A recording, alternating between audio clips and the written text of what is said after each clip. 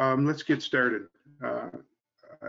First of all, I'd like to introduce Eric Harvey. He is the Director of Data Science at MMS Holdings, and Margarita Mayer. She is Pharmacovigilance. She runs the Pharmacovigilance department, and I'm Associate Director of Data Science. So together we're going to present the process for curation of these drug labels. So we found kind of a weakness in the system for providing drug label information, and that's what we're gonna present to you guys today. So let me give that over to Eric so he can talk to the first slides. I think he's starting, Eric, right? Yep, I'm all set. So thank you, Chris. Okay. You can flip to the next slide. Sure.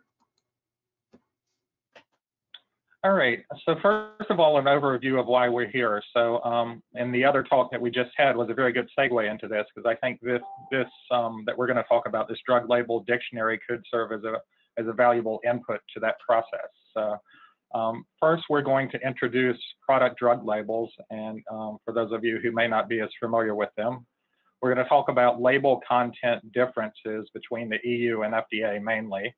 We're going to talk about safety signal detection, and this is all at a very high level as background material, because we really want to get into the meat of our presentation and introduce the need for a standard drug label ontology. Ontology is just a fancy word for dictionary.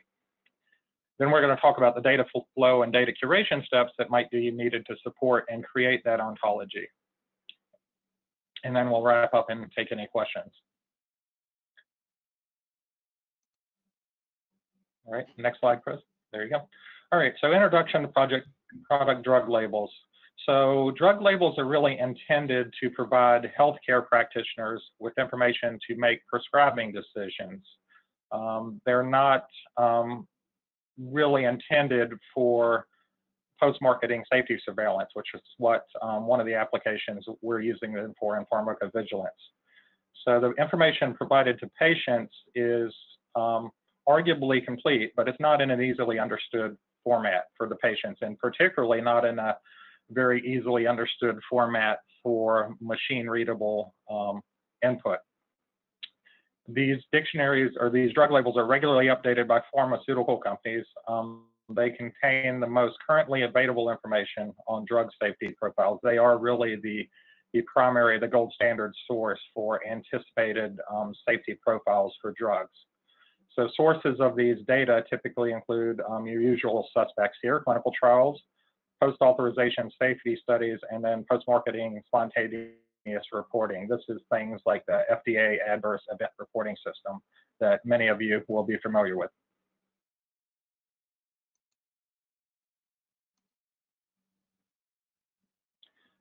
All right, so here's just a little bit about labels. And we were going to put a label, an example label here, but many of them are quite verbose. They go on literally for pages and pages. They contain lots of unstructured text, embedded tables, sometimes embedded figures. You can already see the problem to make these machine readable. The information is in there somewhere, but sometimes it's very difficult to tease out. And that's typically done by pharmacovigilance professionals in a manual way at the moment. There's a variety of formats that drug labels can come in. They're all fully downloadable. We'll give you some links at the end of this presentation if you want to go and download some. But the typical format, and probably the preferred format, is XML. They also come, depending on when the product was approved and when the drug label was introduced, they also may be in an image format or even in PDFs. So a few different formats available there.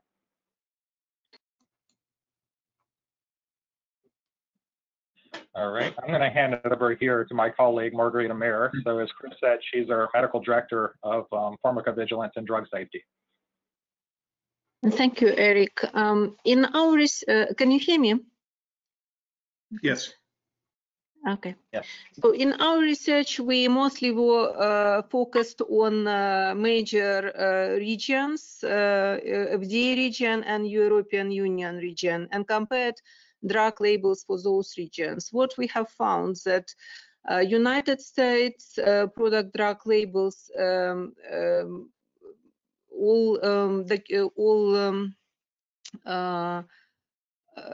regulation which describes adverse reactions which should be reported in drug labels is section number 6. And what FDA allows use of best available data. For example, if we are in clinical trials, have a clinical trial with placebo control group or a control group with other medication, FDA allowed to use only data from placebo-controlled clinical trials if they represent safety profiles. So all adverse drug reactions, which will be also observed during the other drug controlled trials, will be excluded from drug labels. For European Union, they actually more harmonized, and the use summary of product characteristics, document summary of product characteristics sections 4.8, which will describe undesirable effects. And actually, European Union EMA don't allow to exclude any data. All adverse drug reactions which were observed for particular medications during the clinical trial and post-marketing, they should be included in summary of product characteristics. They will be presented in structured way of the table by system, organ class, MedRA terms or lowest level terms, and will represent more complete profile of adverse drug reactions observed during the clinical trials and post-marketing. Next slide, please. So for safety signal detection, what we have found that not have found that we can receive data in structured and unstructured way. Structured way, it is typical pharmacovigilance way of submission of individual case safety report to spontaneous reporting system like FHIR or Vigilance or other reportability system. And it can be unstructured data as real-world data, social media, etc. For monitoring of safety, post-marketing safety, especially of drug safety profile, we would need consistency in baseline format. And baseline format is, for us, is drug safety labels. So what have been observed until present moment with what we should compare. Utilizing real-world data sources can actually boost clinical signal detection processes, and because most of people now reporting adverse drug reactions into social media like Twitter, Reddit, etc. And signal detections algorithm will require for us all safety data observed until this moment included in baseline document like drug safety label or summary of product characteristics. How it will help us in post-marketing signal detection, that actually machine learning algorithm can help us to analyze a huge amount of information which will be received from real-world data. However, the more effective baseline information we have, the more it is adjustable for multitasking team for signal detection, the better results we will receive afterwards. Next slide, please. And so what we have found, or what we are trying to develop at the present moment, is to build the bridge between drug safety labels, which are main actually aim of drug safety labels is to provide information for safety for physician, medical doctor as prescription information. However, this information should be also built for usage of multidisciplinary teams like PV professionals, and also it should be linked to dictionaries and standard terminologies like MEDRA and WHO Drug Dictionary. Volume of information, why it is so important? Because volume of information we are receiving on daily basis from real world data will be impossible for human being to analyze it effectively, and we need help of machine learning algorithm. However, for machine learning algorithm, we should have some kind of structured information which can be used further for multidisciplinary team for signal detection. And we believe that technology can help us in that. And I'm passing now to... Yeah, so Margarita, I think I'll take this one, if that's okay. Mm-hmm. So now we see that there's a lot of unstructured data within these data labels and labeling information. And what I just want to show you guys here, basically a high level flow where we have a tool that we use for automating signal detection, right, and producing safety analysis driven by real world data down in the corner, in the right corner. Along the left, we see all of the different data that's available to us. So we answered the FDA challenge, and that's where this came from, the Fuse FDA challenge earlier this year. And so how can we use real world data for safety signal detection? So we took some social media data and we built an API into the Twitter database, you know, and took data almost real time, lots and lots of data, right? And then we use machine learning to extract that data and create, try to do natural language processing and machine learning to learn which of these tweets were adverse events. People love to talk about stuff in tweets, right? So if you can see along the top between the real world data, the social media data, and the human prescription drug labels, this is a lot of information, right? And healthcare professionals, they prescribe the medication, right? And then people consume the medication, right? And then there's some feedback. There's like a couple channels that we can go, right? Sometimes if there's adverse reactions, people will call the number, they'll dial into the FDA and start filling the FAERS database, right? Other times they don't do that.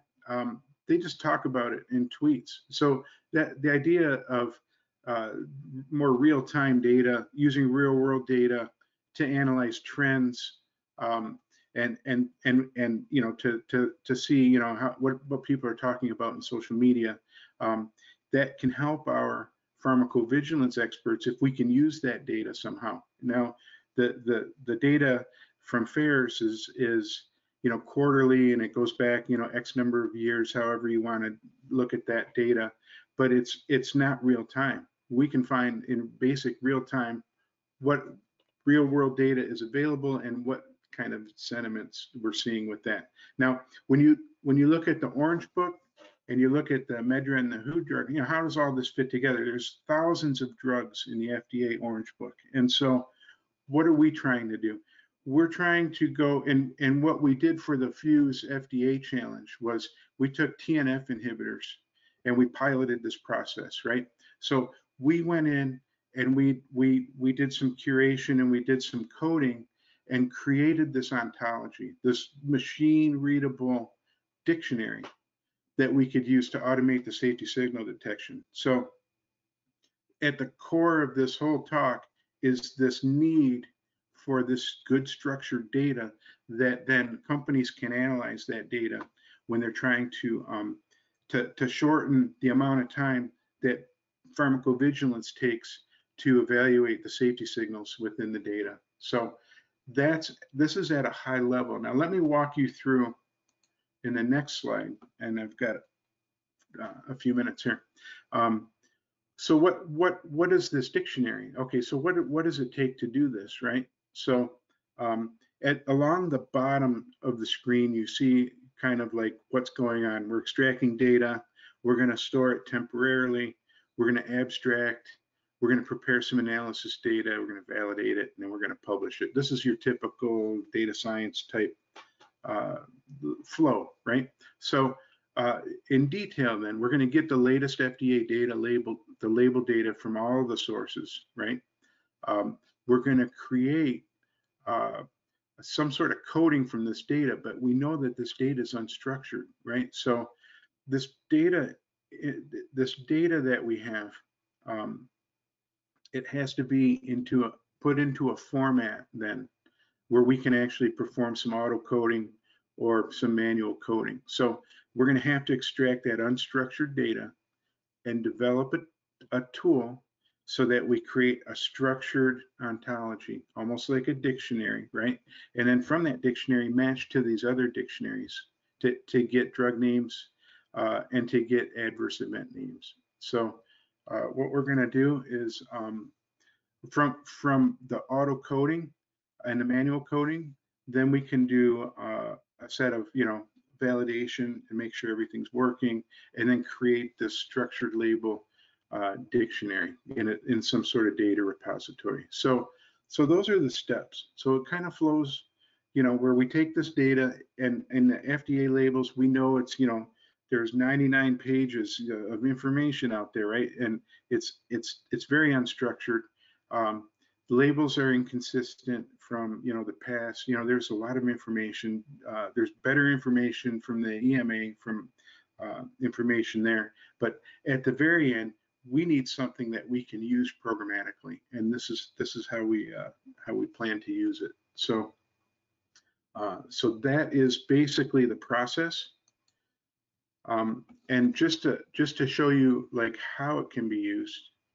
In the FDA challenge, you can look back and you can actually pull our presentation. I don't want to go and explain all this stuff to you, but basically what we're looking for are signals, and we have a signal strength where we have an average or a weak signal strength. There's a signal there for these different drugs, right? If you look in the top table, right? And so within a product summary, there's rare, very rare, uncommon. These are they tell us like what basically how many of these adverse events, these adverse drug reactions that we see should result in some sort of signal, right? So if we have very rare events and we see that there are some events showing up, maybe not in FAERS data or maybe in social media data, then we'll look back to the FAERS data and we'll do a comparison. And so we'll look to see, was there a signal? Was it present in FAERS? Is it present in the social media data, or vice versa? And it helps direct the work of the pharmacovigilance experts to go look at these things. It can save a lot of time. So the signal detection dashboard kind of shows, some information where basically kind of, the why behind the signal, where should the pharmacovigilance people start to analyze the data. When we're looking at the FAERS data, this is very structured data. It's presented quarterly. We can do exact analyses. We have all the data at our disposal. In this case, we did some measures of disproportionality. We're looking for a signal, right? And we can see based on the values, there's no signal for this particular, for coma, right? But so there's really not, it's not a signal here, but we saw in social media where we picked up a signal. So there's a disparity, right? So now pharmacovigilance goes and starts looking into the cases of coma, and they can do some case, dive into those cases and figure out what's going on. So this stuff is not possible unless we have that labeling information that we can use when we're evaluating the social media data in order to look for signal detection. So it's really important to have that data worked into the processes, and maybe your companies may have a similar product or similar similar methodology for determining signals, but you need that label information. So in this talk here, we talked about the primary application is in pharmacovigilance, right? But other applications are possible. If we have this data it's organized, it's available, it's freely available to companies, right? Then you can, it doesn't have to be an exact tool that we showed you here. It can be used in in other ways at your companies. It's limited by your imagination, right? Currently, we're working on this drug label ontology. We did this for the TNF inhibitors. So basically, we have a drug class, and within that drug class, we've organized all of these and coded these adverse drug reactions from the labels. So that information is it was unstructured. Now we have a structure, and we can actually utilize this going forward. So really important. But it's also important to know that when you're matching to these dictionaries, so we're matching to the MEDRA dictionary for the adverse drug reactions, or the WHO drug dictionaries for the labels, to get some other information like drug class and to group and things. But we have to strip that out because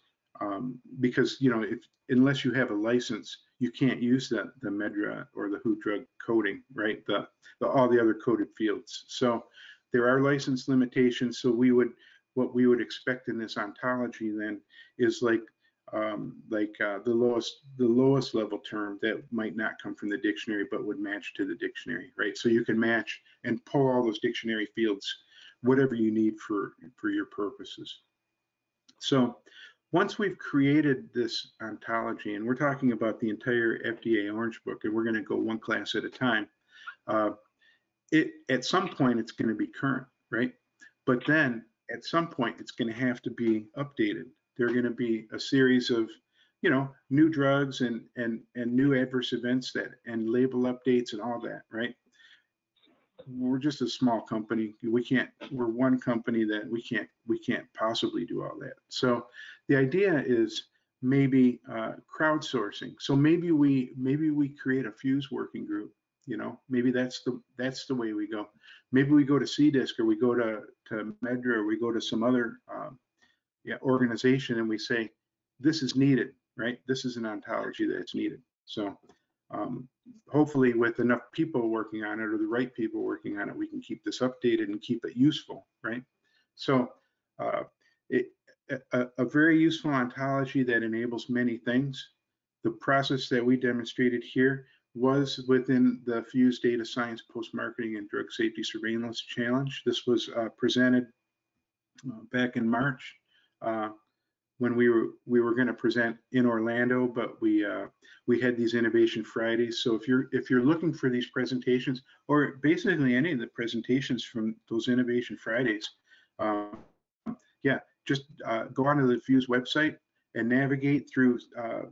I think you can just hit the search and just type Innovation Friday, and you'll see that. So that's the end of our presentation here. We've got some useful links here for you. So if you want to see what some of the labels look like, click on these links.